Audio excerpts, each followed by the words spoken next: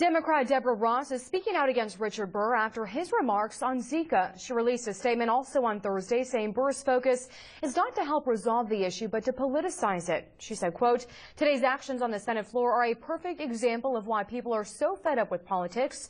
Pregnant women are at risk for the Zika virus, and Senator Burr's response is once again to politicize the issue and restrict funding for family planning services.